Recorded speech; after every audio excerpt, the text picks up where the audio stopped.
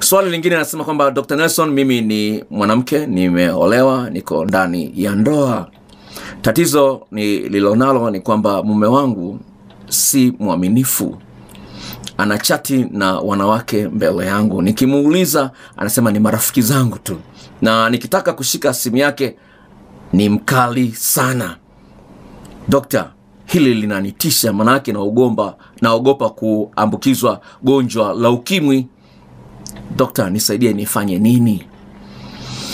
Nipenda kusema kwamba tatizo hili limeanza kushamiri la wanaume wengi ambao kwa sehemu kubwa wanashindwa kutoa heshima kwa wake zao na wanakuwa busy na simu na wanachati na wakina dada mbalimbali. Nipenda kuambia wazi kabisa, iwapo unataka kudumisha uhusiano ulionao, mazoea na watu wa jinsia tofauti na ya kwako ni ya kupigwa vita, iwe kwenye njia ya simu, iwe kwenye Facebook na mitandao mingine, ni kitu ambacho unapaswa kuyapiga vita. Ni kweli mahusiano haya yanaanza kama urafiki wa kawaida, lakini ukweli ni kwamba mwanadamu ni dhaifu. Urafiki wa kawaida unaweza ukadevelop ukafikia hatua ya hawa watu kuwa wapenzi.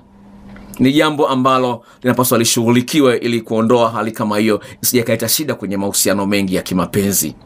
Ndugu mtazamaji, ningependa kuambia wazi kabisa, mpenzi uliye naye unapoona kwamba ni mkali katika wewe kushika simu yake kwa sehemu kubwa, ni dalili ya usaliti.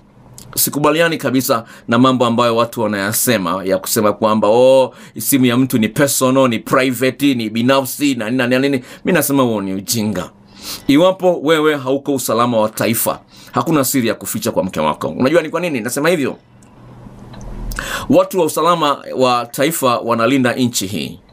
Sasa iwapo atakupa uhuru wa kushika simu ya mumeo au mkeo, ambao kama mke wako yuko usalama wa taifa au mumeo yuko usalama wa taifa, iwapo kwa mfano mimi mke wangu, sawa, mimi niko usalama wa taifa, mke wangu anapenda ashike simu yangu, sawa, ni kweli anayo haki, lakini kutokana na kazi yangu siruhusiwi kufanya hivyo. Kwa nini?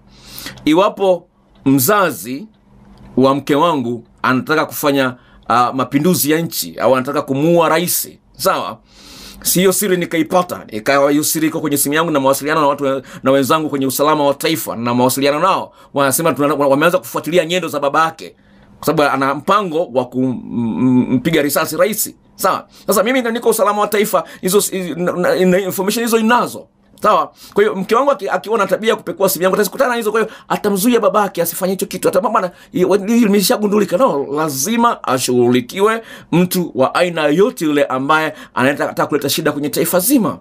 Ndio maana nasema kwamba watu wa usalama wa taifa, of course inawezekana hata polisi kwa kiasi fulani, wanayo haki, kwa sababu uwezo kufahamu wanakava maeneo gani, sawa. Wanayo haki za kuweka simu zao password, kwa sababu watu wa usalama wa taifa, nafahamu na rafiki yangu ambaye yuko usalama wa taifa, na shangazi yake yuko usalama wa taifa, babake naye yuko usalama wa taifa. Sawa, unaweza kuona yani babake anaweza akaondoka bila kuaga. Ana gari mbili, sawa, ana gari mbili, anaondoka, gari anaziacha. Ana gari mbili babake, lakini anaondoka, gari anaziacha, anachukua taksi. Kuna mambo anayafuatilia ambayo lazima ayafuatilie vizuri. Kwa hiyo ni jambo ambalo tunapaswa tuliangalie kwa kina, kwamba lazima mpenzi yule naye ajisikia na uhuru wa kuhoji. Ni njia moja wapo ya kulinda uhusiano wenu. Pale ambapo unapekua simu ya mpenzi wako, unamsaidia na yeye aone kwamba kuanzisha uchepukaji sio kitu kizuri. Nakumbuka sikujua kama mke wangu anapekua simu zangu, lakini nimegundua hivi karibuni. Kwa sababu gani? Unakuta simu umeacha katika eneo fulani, unakuta kwamba alikuwa anaangalia sent items. Anyway, kwa sababu sina mchepuko na sina mpango wa kuwa na mchepuko, hainisumbui akili, lakini nimegundua kwamba mke wangu ninapokuwa na mengine, nilikuwa nimechoka, naenda kulala mapema, simu naziacha. Sijui kuweka password, sijui password inawekaje mpaka leo, sijui.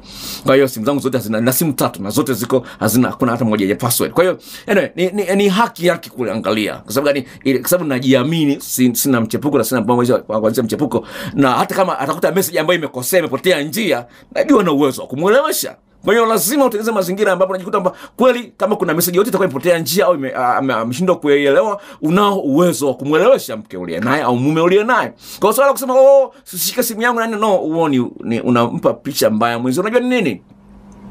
Hajalishi umetumia kisingizio gani kumwambia kwamba mke wangu huna haki ya kushika simu yangu. Hajalishi umetumia kisingizio gani. Sawa, nikiondoa hiyo watu wa usalama wa taifa, sawa. Lakini ukolonyeni kwamba mpenzi wako atatoa tafsiri ya kwamba unamsaliti. Sasa hata kuambia kwamba hiyo ndio tafsiri ambayo ameitoa, na hata kuambia kwamba hiyo ndio tafsiri ambayo ameitoa, lakini all in all na yeye ataamua kuanza kusaliti. Sasa mnaingia kwenye mashindano. Sasa inawezekana kweli umsaliti, lakini sasa yeye akishatoa tafsiri kwamba unanisaliti, na yeye ataanza kusaliti, kwa sababu si kwamba hatongozi, sio kwamba hatamani watu wengine, anatamani, lakini sasa anaona kwamba wewe umeanzisha mchezo huo, basi naye anaanzisha mchezo kama huo. Sasa hilo ni jambo la msingi sana kulizingatia, ili usije ukaharibu mahusiano uliomo.